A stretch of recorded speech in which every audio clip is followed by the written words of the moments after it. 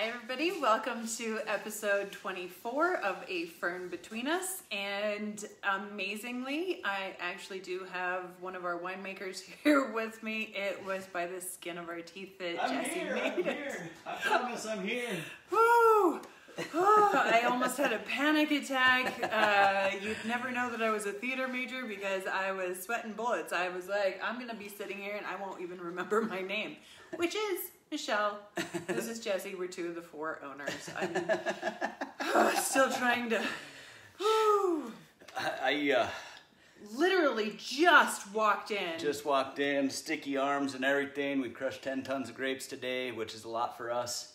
The guys are still down there working after the show. I'm gonna go back down and The guys help. being Chris and Francisco. your assistant helper guy.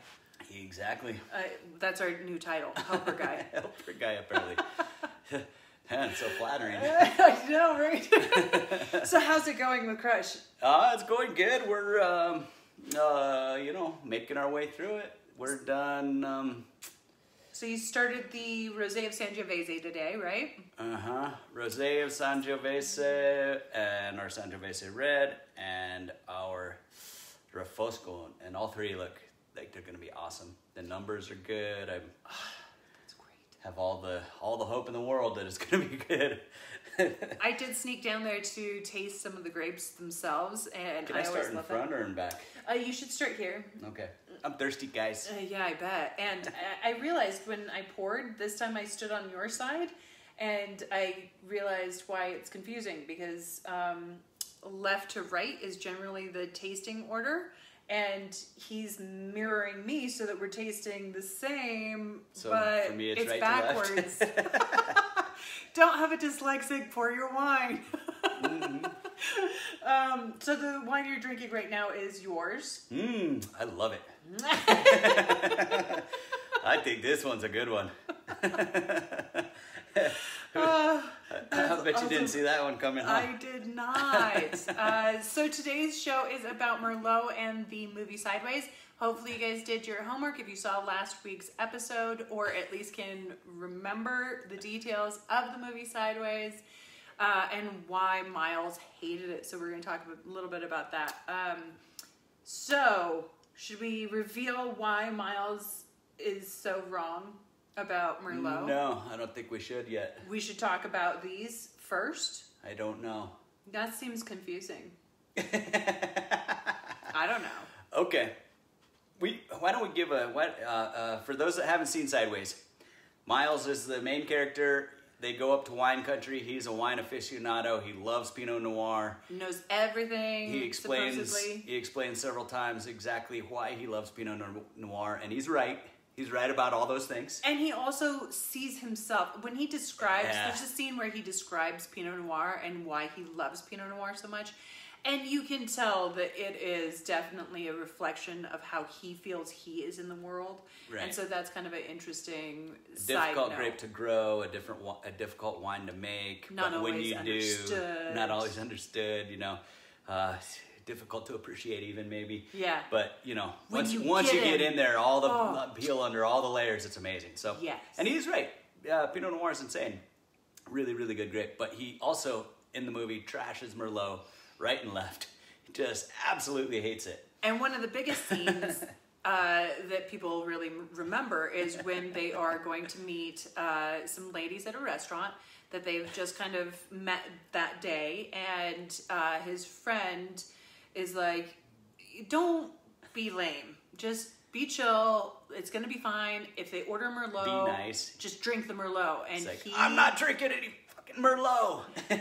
And so, of course, with that, the world of wine was really hurt because that was a really popular movie. And so Merlot sales tanked and Pinot Noir sales skyrocketed. Exactly. Just based on this movie. On this one movie.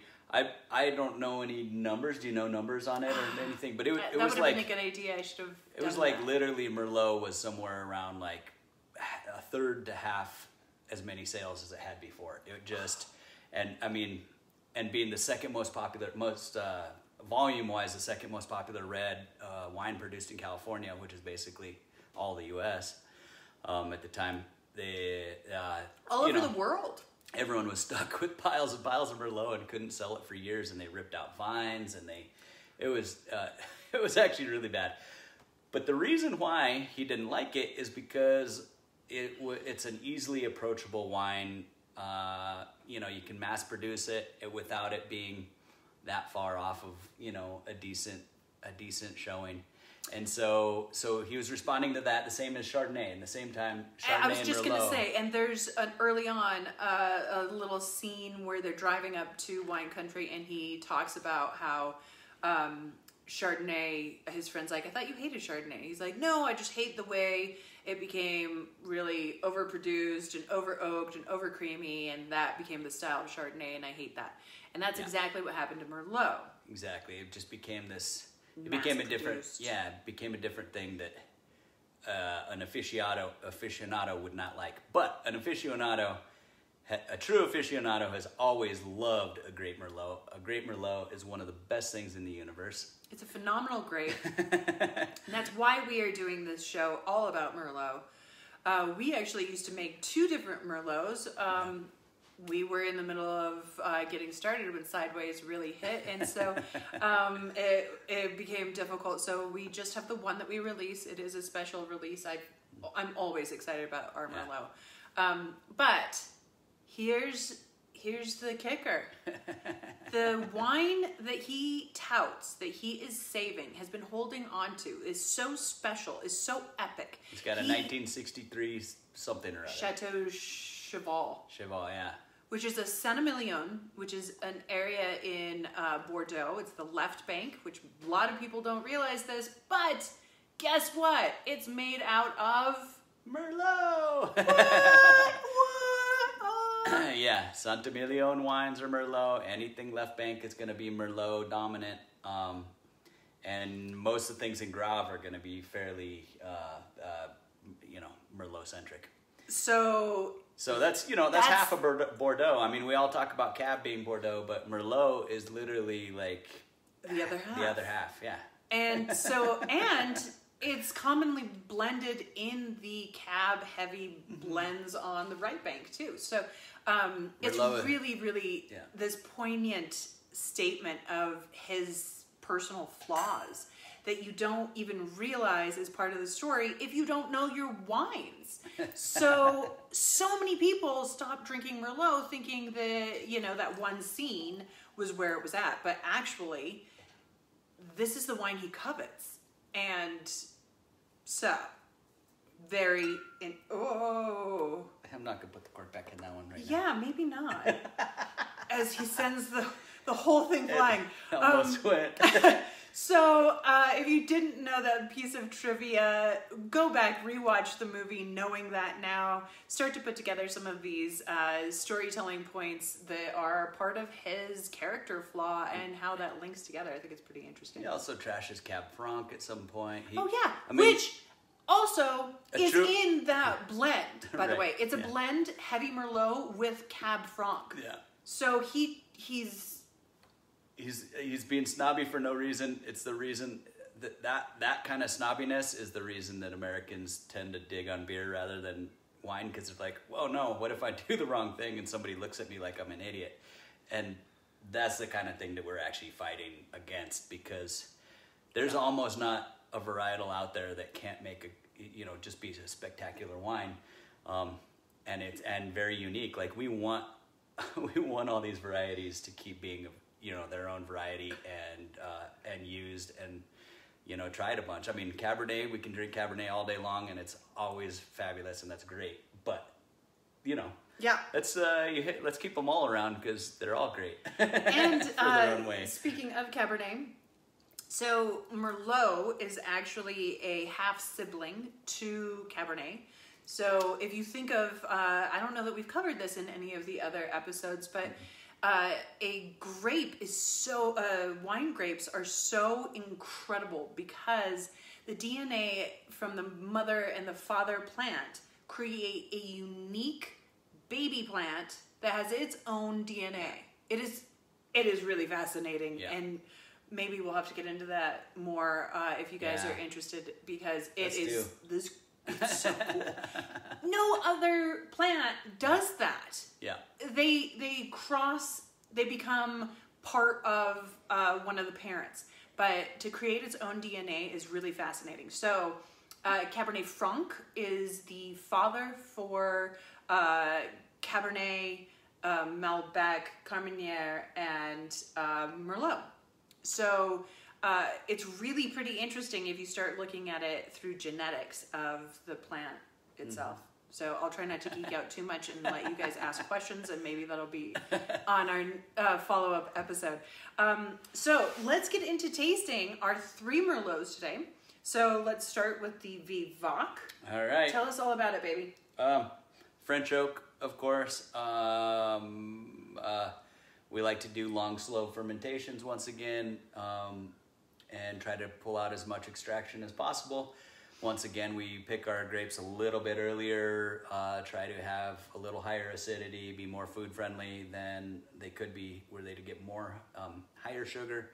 That's a really good point, just to stick in there real quick, is that there is an international style of Merlot that is picking it later. It becomes very inky, very dark fruit flavors, versus a very, very traditional Bordeaux style, which is actually brighter fruit, more of those red berries and actual green kind of notes. Yeah. And so that's a very specific change. A lot of Bordeaux chateaus are starting to switch over to that. However, the one that he really loved is known for its classic roots. So just to keep that in mind. Anyway. I did not know that either. And so this anyway, we, like all of our wines, we try to do kind of a little more of a European hybrid style wine making, and I think this shows just a great classic Merlot. This is something that can age for 20 years in the bottle and be just as good. If you guys want to, lay things down and 20 years from now say, remember how horrible 2020 was? Well, it wasn't that bad. I bought a bunch of the Vivac Merlot. Right. This is from our Abbott Vineyard. Yep. So Up Abbott north. Vineyard is just south of our tasting room by, 10 minutes? 5 miles. Yeah, through the canyon. Yeah. And so that is owned by the Abbott family. And we are lucky enough to get to take those grapes and turn them into something really beautiful. It's 5,400 feet, right? 50. No, elevation? It's 56? Let's see, I think it's 57, 56 or 5,700 feet. I believe then it's 56. I couldn't remember if it was 54 or 56. So 5,600 feet. So that's extremely high in the wine world. It is along the Rio Grande, so it's got a unique little microclimate, which I think is pretty amazing, especially in comparison to what we're doing at the tasting room.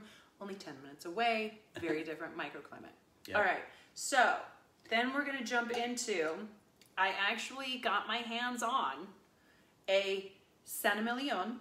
That Saint-Emilion, the same town I don't know if you can see it, but same town as Miles' favorite wine. Exactly. So it's going to be similar to what Miles was coveting and holding, and then ended up drinking, in a styrofoam cup. Oh, now that part is sad. That part was sad about it. Right. I was a little bummed that he did it that way, because I don't know. Anyway, so this I am purchasing personally off of my father-in-law, who loves to collect amazing wines, and when he was in France, stocked up on some of these and sent them back, and then forgot about them, and they've been sitting in the Vivac winery at the perfect temperature, but lo and behold, we found them. And when I asked your dad how much I needed to pay for this to buy it off of him, he said $6,000. $6,000. There we go. So I'm charging that to the winery this time because I can't float that one. I don't actually know how much this particular wine is, but I believe it's in the 2016. This is 2015, so it could be different. 2015 happened to be an epic year for a lot of European regions. Was 47 to 59, the 2016. So I don't somewhere in there, you know. Do you know what we're releasing the Merlot at? It's not released yet. I believe it's going to be 24. I'm not 24 or 28. I'm not sure, but I can't remember. I can't remember. Well, so if you want to get on the list that is notified, call our tasting room. We actually send out postcards that alert you to the wine's release. Mm-hmm. So you can also get on our email list so that you have that information. Anyway, okay, what do you think of this Merlot? I think stylistically it's real similar to ours. The fruity components of it are different. It's showing just a hint of age, which I love. It also has like not like a grape raisin, but like a dried cranberry, kind of raisin fruit thing to it, but still in the lighter spectrum. And I gotta love it. I totally agree with that dried cranberry. They get a lot more. They get a lot more hang time. Let's call it like a month and a half or 2 months more on the vine than we do. So it gives them a chance to the concentration of the fruit characteristics get a little bit more so. It's a little cooler in the summer than we have it, a little wetter. So that's why you get some of those off years in Europe where they're not irrigating at all. So it's the precipitation that happens the year that makes the difference in the vintages. We don't have as much fluctuation here in New Mexico anyway, where we're not dry farming. We irrigate, so they always have about the same amount of water in theory. I mean, we could screw up as grape growers and have it be like 1 year we didn't get to it much, and one the next year we did. But ideally, we're giving it about the same amount of water each year, and so we may increase that a little bit and see how that goes or whatever. But it's not going to be vast fluctuations like half as much water or something. So it's a really pretty wine. This is such a good wine. It's I love it. It has a slight bit more earthiness. We are comparing a 2015 to a 2018, so there are some things that are going to change in ours as it ages, becoming more raisined fruit as well. But I love something that tastes like rocks, and that sounds weird, but it tastes like rocks. I was going to say, love it. You can absolutely taste. Grave means gravel in Spanish, and it's in a very special area where it's got part of Graves and Pomerol and it's basically their soils are just tons of river rock river rock, I guess. Well, I'm glad I spent $6,000 on that wine. I'm really gonna enjoy it. All right, we got to move on. We do have some questions. So the final Merlot is from California. And so one of the issues was that California had a wine glut. They planted a ton of Merlot and Chardonnay in order to meet up with the high demand of that time with the U.S. consumer market. And that's how it became overdone. Right. They started to overplant it, produce the vines, and then because of that, they needed to doctor it in the winery. And that's where you get the over oaky, over processed flavoring. Yeah. And then everybody hated it, and then they stopped buying it, and then you ended up with Two Bug Chuck, who Charles Shaw came in and bought it all up. Honestly, they loved it though until Sideways said it sucked. In reality. Yeah, no, absolutely. I mean, people were loving it. They just didn't want to be the person at the part that brought the Merlot, and like if somebody there knows That's about true. wine, but there was a convergence of things happening. Yeah, exactly. And you hear about this a lot. You hear about the wine glut. You hear about we in the wine world, we just can't move nearly as fast. Like if people need more tomatoes, somebody is going to plant more tomatoes so that 2 months from now, somebody worldwide is going to plant more tomatoes so that 2 months from now there's plenty of tomatoes. Or beer works like that too. Or beer works like that too. They're planning now for what they're going to release here in 2 or 3 months. So it's, you know, you can follow the curve pretty well. Like, oh, IPA is not selling so well anymore. I'll make a little less of it, or I won't make it for an extra month, you know, or whatever. And a winery is like, oh, I'll meet that need in 10 years. Exactly. You have to plant the plant, and then by the time you make it and get the wine in the bottle, it's 7 years, you know, and by then they've moved on. They no longer like Malbec. Now they like Vino Verde. Can't you make one of those? You know. And so whatever. A lot of what we do is second guessing where the consumer's headed. Mm-hmm. So that's kind of an interesting side note. Anyway, so this is definitely a little bit more jammy than either of the two, but I'm really impressed with how restrained. Yeah. It's very restrained. I love it. It is really delicious. It is absolutely riper fruit, but definitely they pulled back. They were definitely picking earlier. Yep. It's real good acidity in there. Mm-hmm. And this usually sells for $32.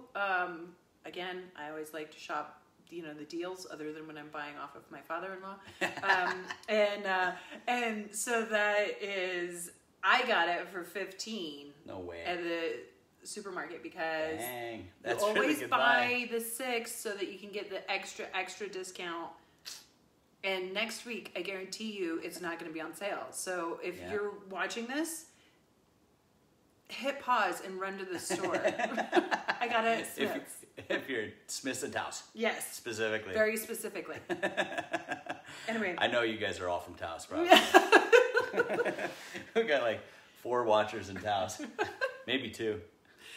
Your mom and your dad. Oh, hi, Mom and Dad. So I think that these are actually very similar. They're very similar in style. And really just showcase how beautiful Merlot can be. Another place to shop for Merlot is Washington State. I love Washington State Merlots. Oh, yeah. What was that place that we went to?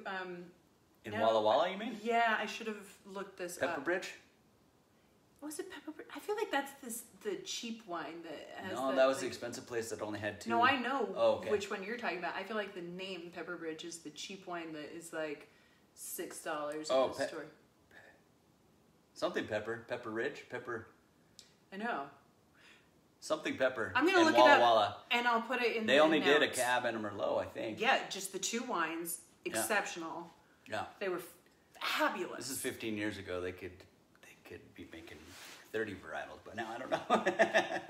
But they already were farming like 600 acres, and they supplied like half the valley with Merlot and Cabernet. So it was amazing. Anyway, so there's your... that's Merlot in a bubble. So anyway, these are all 3 great. They're all in similar genre, I would say, right? I mean, absolutely. We're not finding any of Miles' least favorite wine in there. But if we were buying, $15 stuff, I think we would find a lot more of that. All right, we're going to hit these questions fast. Okay. I got to get back to work. I know. Where are we at? I feel the pressure. All right, so after watching the movie Sideways, I've been embarrassed to drink Merlot, but don't really care for it. I'm sorry. Don't really care for Pinot. Don't really care for Pinot, yeah. I can't read. In order to possibly do this show by myself, I slugged back a glass of rosé, and now I'm like, woo! So anyway, but they don't really care for Pinot. Do you have suggestions for Pinots that are like Merlot? And I think that this is a question that was echoed in various forms a lot preparing for this episode. And do you want to say something to this effect? I do. I have a couple suggestions.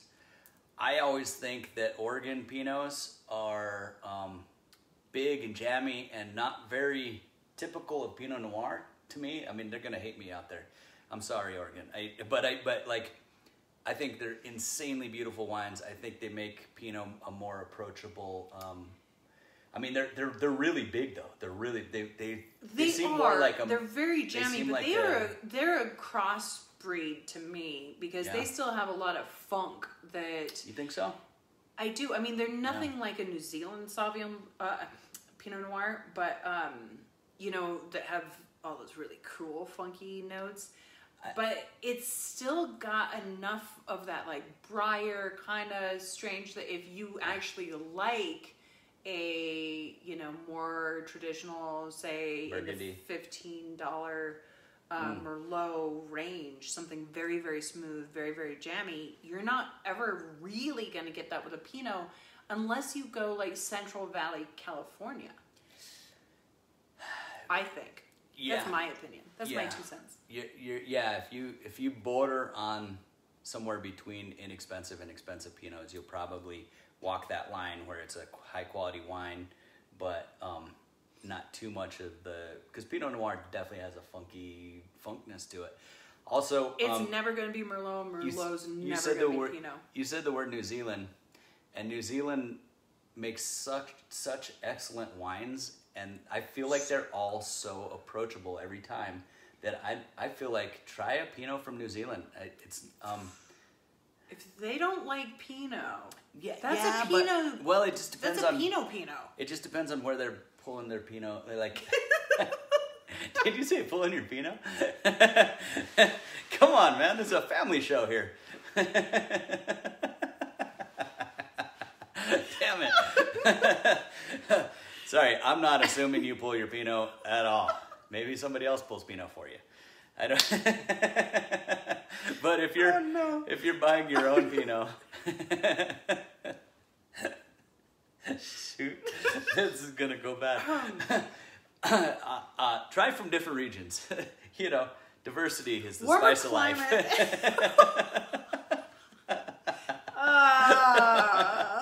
All right, so.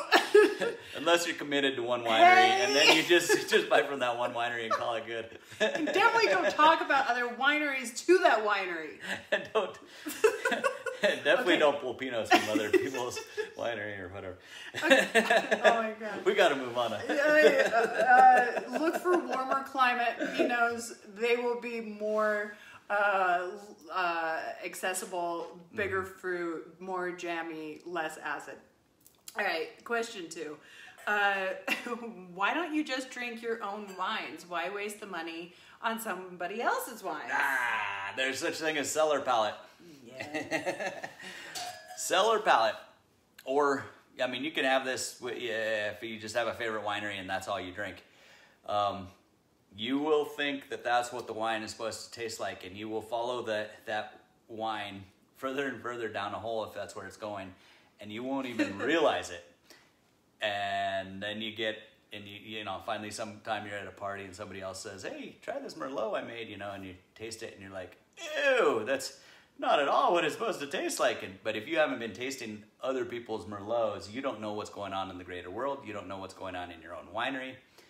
We have to really important as a winemaker. Yeah, we have to keep our palates sharp, and our palates have to know what's going on in the world and have to know what's going on with the grape in different places and regions, and this is a big problem because a lot of little mom and pop wineries like our own, like it's such an easy thing to do. You could for me, my wines are free, and that's way better than, and I think they're way better than the... Well, you do kind of have an allotment that we have to, tick off how much we're drinking.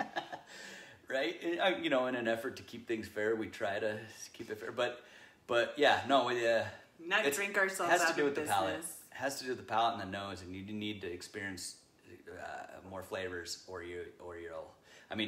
don't get me wrong, we're 2/3 of what we drink, maybe even 3/4 of what we drink is ours, but we're still, we drink enough that we're still out there drinking other wines a lot. Well, and 2020 has ruined all my plans, but generally speaking, when I'm doing international wine competitions, I really need to keep up with what is out there and what's new, what's also happening with great chateaus or old world wines that have been around for a long time.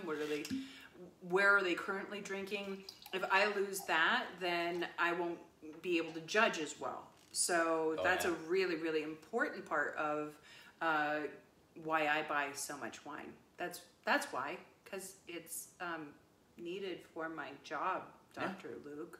Dr. Luke, if you're out there. All right, question 3. What were you going to say? I was going to say, And I said we drink a lot, but when I'm talking to Dr. Luke, I just say that to make myself look like a winemaker. I don't actually drink. Yeah, all right. I think it's 3 a day. That's supposedly too much. So, but within reason, he'd let me go with that one. All right. So, if you were a wine, which wine would you be? What wine would you be? Because you've already thought of this. I did. I had to think about it a lot, actually. This question came in kind of towards the end of the day, and I've been struggling a little bit with it. But I think I would be a Cabernet Franc because I think in the best circumstances, people really like me. And but I'm not everybody's cup of tea. I can be a little more assertive, just like Cabernet Franc can be. Hopefully I'm aging well. And I love a great Cabernet Franc. I think that's a fabulous grape, and it's underrated and really fantastic. Of course, I just played this game with my daughter about what kind of dessert you would be, and she said that I would be a sugar cookie, and I said, but I'm so much more fun than a sugar cookie, and she said, that's exactly what you have in common with a sugar cookie. It thinks it's more fun than it is too. So maybe I don't know how to assess what I would be, but You can't judge anything about yourself based on your teenager's opinion, though. All right, so what wine would you be? Oh man, all right. Now with a millisecond to think about it, maybe Syrah in a weird way. Like I feel like, 'Cause you're funky. I feel like there's a lot of different sides to a Syrah. Sometimes it's really approachable. Sometimes there's like some funkiness or there can be extreme, deepness, but there can also be, it can also be off-putting and mean, spicy, I don't know. I feel like That's really funny. yeah. I like that, introspective look at Jesse. You know how Pinot Noir has a funk and Syrah has its own funk too, but not more always. the Rhone. It could be difficult. Aw, but I love you so much, even when you're difficult. I love Syrah too. But not me. You love Syrah when it's difficult too. That's what I said. Yeah. You didn't. I said I love you, and then you said you love Syrah. I told you that you love Syrah as well. So yeah. Where's the I love you too, babe? I love you too, babe. God. The two youths. Spoon feeding these compliments to him, and he still can't get it. All right, final question. What's the worst wine you've ever tasted? Ouch. Oh. This is an interesting one. All right. I mean, Are we? owning a winery, I've made some of the worst wines that I've ever tasted. Oh, that's a generous place to go. It's with that. between us winemakers, sometimes we have enough thick enough skin that we can go to another winemaker and show them our problem wine and say, dude, what do you think? Or whatever. And so we'll help each other out that way. But it's also, it's a tense moment. And so I've had some really bad wines that I've made. I've had some really bad wines that some other local winemakers have made over the years. The worst ones are usually going to be somebody's retirement winery, then they just forgot or you can't keep up with it or whatever. I'm not naming names for sure, but we've all made them. Everybody I know in New Mexico has made one of these horrific wines, and I've tasted it. But the same would be true if I lived in Napa. I would have tasted their horrific wines, and the key is that you uncork it if it's bottled, right, and do something different with it. Either fix it or get rid of it or whatever. If you continue to sell it, then that's bad bad on you, bad on the region, bad on your winery, bad on all of us. Yeah, absolutely. Bad on the wine drinking public in general. So, yeah. You? Yeah. I mean, you've been privy to some of this as well. Yeah, unfortunately, there's been some really terrible wines that have been shared with us, but there's also some really phenomenal wines that get shared with us. But I would have to say that some of the very worst that I have tasted have been at competitions, and I am shocked that people tasted it and said, yes, I'm going to send this in to an international wine competition. And so there's been some doozies. The very, very worst have been orange wines. And I don't know if you've come across it yet. It has become quite a fad. I hope that people are moving past it. They're not, even in their best, they're not great. Huh. And so the really bad ones are really horrific. So that's, I have not enjoyed some of those flights where there's also, I don't want to put that in my mouth. There's also the, that's begging for a joke, but I'll refrain. There's also the you've been stuck at an amateur table, judging amateur wine table sometimes. I've never, luckily, I've never. You haven't?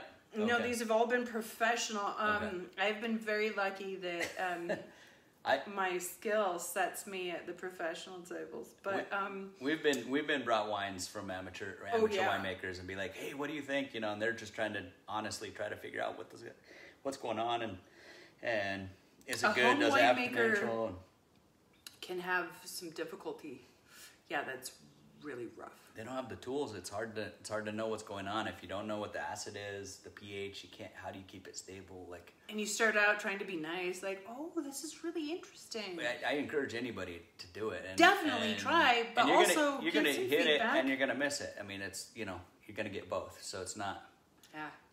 There's no reason to feel bad about it. It's just a learning experience. And totally. We try to our philosophy for a long, long time, and I haven't said it in a few years, but I don't mind making a mistake. It's just I only want to make it once. I love that. Yeah, very nice. You're always going to make mistakes, but as long as you figure out what it is and do it, avoid that same mistake next time. Pretty soon you'll be all right. I like it. All right, we've got to wrap it up. I can't believe that. I got to get back to work. I know. Okay, so next week we have a special guest. It is Chris Goblet, the executive director of New Mexico Wine Association, that Jesse is president of. So technically, you're his boss. The board is his boss, and being head of the board, I guess, makes him the main boss or whatever. But basically, he tells us what he wants to do, and we approve it, or maybe we say no, but almost always approve it because he's always got good ideas. He's a marketing genius. I love getting to work with him. Or I can give him a hard time and say, he's a bum. He's a bum. He's this close to getting fired at all moments. So one of the things that we're going to talk to Chris about is the phenomenal Grape Aid 2020 event that is coming up on, 9 days from now. It's not this Saturday. It's the following Saturday. So that's what, the 13th? It's September 13th? The 12th. September 12th. grapeaid.com. You can buy tickets if you want to drive in. It's going to be a drive-in live event with El King. A live concert, guys. An actual live concert with somebody actually really good and famous and awesome. Phenomenal list of artists that are going to be either sending in recorded things or virtual or live on stage, and you can be in your own section with your car. So yeah, every carload of up to 6, every car gets their own 18 by 24 foot space. So everyone's in their own little bubble. Watching I think we have 250 spots, and it's also tickets are already being sold, so hurry up. Tickets are being sold on grapeaid.com, and then streaming live. They're also it's a benefit for the New Mexico wine growers because so many winemakers aren't making wine this year because of reduced sales. We want to make sure that the vineyards stay in place and stay viable. So that's huge benefit. You're helping all of us in New Mexico stay in business. We can't stay in business if the vineyards collapse. They're also selling, part of this grape aid is they're selling mixed cases and mixed half cases, mixed 3-bottle. We're all friends.